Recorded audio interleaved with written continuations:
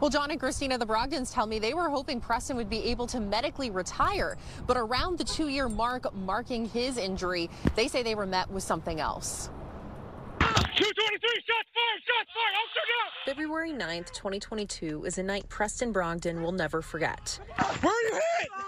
Where are you hit? The former Yavapai Apache Nation sergeant shot in the line of duty near Camp Verde. The decision not to die is he ain't gonna kill me. Body camera footage shows him screaming in pain as a fellow officer drags him into a squad car. That shooting suspect was later found dead. Crews airlifted Preston to a Phoenix hospital with life-threatening injuries. I lost 7 quarts of blood, got a shattered hip, shattered pelvis, broken femur, severed my small intestine, caused me all kinds of nerve, muscle damage. The following months filled with surgeries and extensive physical therapy. And now a new challenge for Preston, wife Bailey, and their 5 kids. They were like, okay, it's been 2 years. Yeah, we gotta let you go. At least you have a disability. Preston shared this letter with Fox 10, alerting Preston to his termination, stating in part, the Yavapai Apache Nation has terminated your employment due to not being able to return to full-time job duties as a police sergeant per your doctor's return to work status reports. You give me a Purple Heart, you give me Medal of Valor, and then you just get out of here. I don't understand that, so. Yeah. It's one thing to soak up all the good media and, you know, all the pats on the back and the feel-good community coming together when he first got shot, and it's gotten easier for them to forget, and now it's just toss them aside. As for the Brogdons, they say they're leaning on God for their next steps.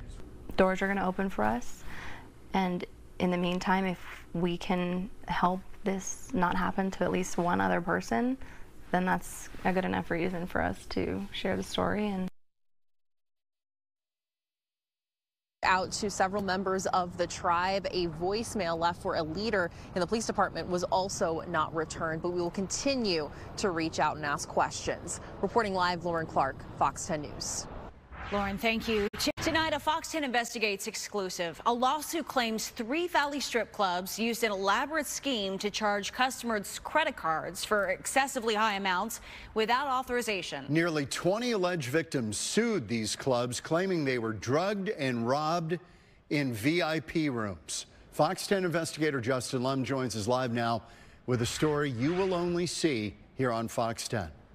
Left incapacitated, waking up lost and confused to find several credit card transactions worth tens of thousands of dollars. That's how plaintiffs describe what happened to them at 3 clubs. The total amount of money charged between them easily clears $1 million. The alleged victims feeling violated and stripped of peace of mind.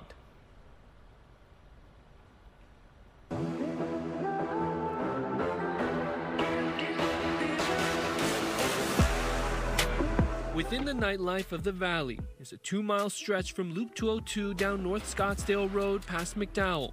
Some looking to stay out after dinner and drinks. Take a drive and you'll notice 3 strip clubs on this stretch: Dream Palace in Tempe, Skin Cabaret, and Bones Cabaret in Scottsdale. All 3 are now at the center of a civil lawsuit referred to as sister clubs. The latest complaint in demand for a jury trial filed back in January. The complaint accuses the ownership of racketeering and conspiracy, as well as several other allegations. There are now nearly 20 plaintiffs in the case, and we spoke to 2 who want to remain anonymous. We'll call the first alleged victim Joe. Joe says he and his friends were at Bones Cabaret 4 years ago when he got separated after going to the bathroom. I remember kind of walking through what I thought was like a cloud of like either perfume or makeup or something, like dusty. From one of the kind of like cracks of lights that was kind of coming through. And that's when I ended up actually in a VIP room and started to get these symptoms that felt not alcohol related, something else. Do you believe you were drugged? I do, yes. Joe confirms he did not take a drug test, nor did other plaintiffs in the case, but they all say they became incapacitated after entering VIP rooms. I felt like I kind of didn't have control of the situation. That was really the first instance that I knew. Joe says he couldn't get out of the VIP room while his friends couldn't get in before he was moved to Dream Palace. The next day, he discovered several charges on multiple credit cards. How much was the total?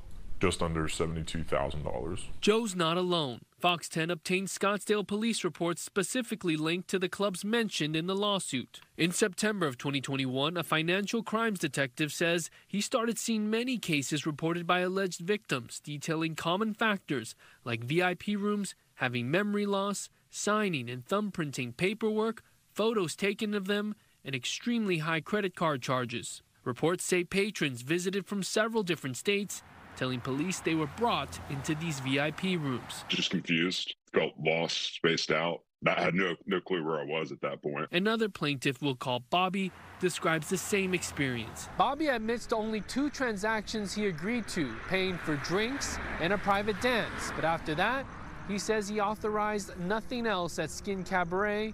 He later found 8 transactions on his credit card account. Didn't think that these were actually legitimate transactions at that point. It just seemed unconscionable that this would even happen. His total amount of charges, the highest of all the plaintiffs. $181,000. And the fallout has been traumatic. Certainly strain on not only myself, my family, wife. Had to get my parents involved. We have little children as well, so just the impact emotionally was pretty difficult to bear. Joe was in the Air Force stationed in Arizona, now feeling the stress. It's been literally life and career altering for me. My career took a detour that off of the trajectory that I had worked hard to provide for myself. They all tell the same story, yet none of them have met. Rod Galarza is the attorney representing nearly 20 plaintiffs in the lawsuit. Police reports reveal how the VIP room process works. After negotiating a price with the hostess, the customer signs a contract, provides a credit card, ID, gives a thumbprint, and takes a photo. But as the lawsuit states, plaintiffs believe they were somehow drugged, claiming they barely remember signing any contract at all. They vaguely recall someone yelling at them to quit messing around and hold the pen properly so that they could sign a document on a clipboard. Alternatively, being yelled at by a bouncer or a hostess to sit up straight and smile. It felt like watching a movie through my own eyes, almost an out-of-body experience, because in my mind I'm screaming to myself that this is wrong, to leave, to fight my way out, but they have the bouncer at the door, the disorienting hallways, I don't think I'm going to be able to make it out. One plaintiff claims club reps approved transactions via text with credit card companies by using the Face ID function, holding the owner's iPhone in front of their face to unlock it. The complaint says Todd Borowski is the sole director, shareholder, and the president of Wisnowski Incorporated, which does business under Skin Cabaret and Bones Cabaret. In a court filing by the defendants last month, they deny all allegations. Borowski's lawyer released a statement to Fox 10 that reads in part, quote, "The cases are baseless. It's like going into a casino and asking for your money back after you choose to be there." Dennis Willenchick goes on to say that the plaintiffs were not drugged and the dancers were independent contractors, citing the signed documents and photos, saying, quote, "Their credit card companies also investigated and approved the transactions." Joe confirms his credit card company left him on the hook with the entire debt. They ended up holding me accountable for those charges, and I'm still recovering from that. Galarza says charges went beyond credit card limits for clients specifically with American Express accounts. In each one of these cases, an American Express card was used, and in virtually every case, the credit limit was exceeded. Bobby's Amex credit card limit was around $22,000, yet his charges totaled more than $180,000. A spokesperson with Amex responded saying, quote, "American Express policy is to review all disputes, including considering evidence submitted by our card members and seeking merchant support for the disputed charges. We followed our standard policies and procedures in this case. Due to pending litigation, we do not have further comment at this time." According to Galarza, the average total charges for each plaintiff is $72,000, and with nearly 20 victims, the sum is more than $1.1 million. Are you still traumatized? Oh yeah. I've done as much as I can think to compartmentalize the situation and try to control what I can control and get over it, but every time I make progress in my life to move on, I get an email about it, I get a text about it. I remember that, I could be able to afford X, Y, or Z or have savings built up and capitalize and have those options that I've rightfully earned, but that all got taken away from me.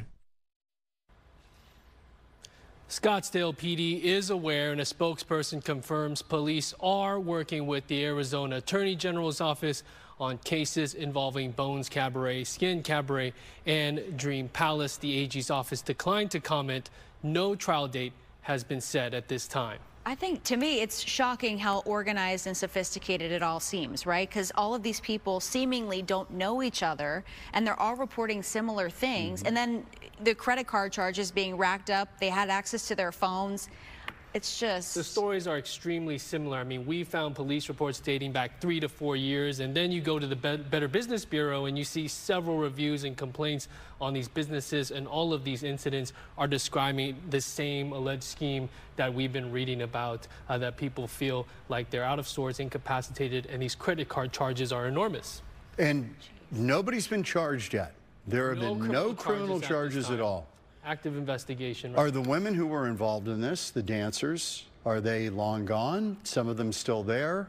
I mean, this is kind of a, you know, the community that travels a little bit. It's a good question of who is exactly involved, but we know that it takes a number of people to be involved in this type of scheme that we're reading about, because as we read in these reports, there's a bouncer that keeps someone isolated in this VIP room, and there are the dancers or independent contractors that are working to get these contracts signed, allegedly, and a manager or some sort of staff member running the cards in a span of a few hours, and they wake up to these incredible charges. I do want to point out, too, you mentioned that this goes back a couple years, right? This isn't just this year that's what's happening. This is a few years, 3 to 4 years at least. We saw dating back to 2021. And MCSO, just to note, is involved as well, because Dream Palace is on a county island in Tempe. So they are assisting Scottsdale PD however they can. But it looks like Scottsdale PD is the lead on this case, and we'll be keeping track.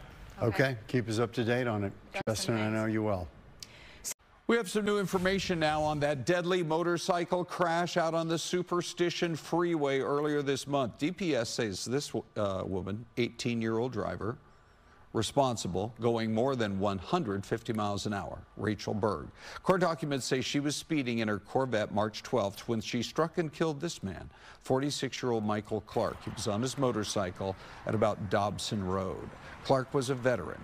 He previously served for more than a decade as a police officer in Tacoma, Washington. He had moved to the Valley and was working as a Tempe park ranger. Berg claims she didn't see the motorcycle in time to avoid it, although after hitting it, she stopped and tried to render aid, attempting to do CPR. Two drunk driving crashes in Mesa moments apart. Both happened this morning near the US 60 and Country Club. And tonight, an officer is recovering and 2 drivers are in big trouble. Fox 10's Kinsey Beach is live with dramatic video tonight. Kinsey. Yeah, that's right, Brian. It all started right here on Country Club Drive. A female driving a Jeep rear-ended a car right here on this corner, but then she veered off the roadway, crashing through this fence. That car ended up going into the embankment and actually ended up overturned on the 60 freeway. You know, people should be able to drive down the road and not worry about, you know, having somebody who's impaired hitting them. Law enforcement is stressing the severity of impaired driving as it puts countless lives at risk. One simple mistake like what happened last night, that could have ended not only in our suspect driver being killed, but they could have killed somebody else. In the early morning hours of Sunday, a driver police say is facing extreme DUI charges was found inside their overturned vehicle on the 60 freeway after rear-ending one car and driving off the side of the embankment. Mesa Police Detective Richard Encinas says first responders rushed to block off lanes on the 60 to get the female driver out of the car safely. Rescue mode first, you know, preservation of life. That's when a second accident happened. It comes back to personal responsibility. A driver going full speed towards flashing police lights and fire trucks, cones and flares hit a parked police car. That driver also believed to be under the influence. You might think you're not impaired, but you are. And not only do you cause an accident, but you know, this person could have very easily died. Arizona is a zero-tolerance state, so police say getting behind the wheel even after a few drinks can land you behind bars. Detective Encinas tells me that Mesa PD officer that was hit last night thankfully did not sustain any major injuries. Both the names of both of those drivers and their charges are expected to be released tomorrow. Live in Mesa, Kenzie Beach, Fox 10 News. All right, Kenzie, thank you. 2 more drivers are facing charges tonight after a road rage incident Saturday afternoon in Scottsdale. DPS says 27-year-old Connor Cullens got into an argument with another driver. It caused a crash at the Loop 101 in Shea, and then Collins fired at the other driver but missed. No one was hurt, but Collins is in jail facing charges of endangerment, aggravated assault, and firing a gun within city limits. The other driver is facing endangerment charges.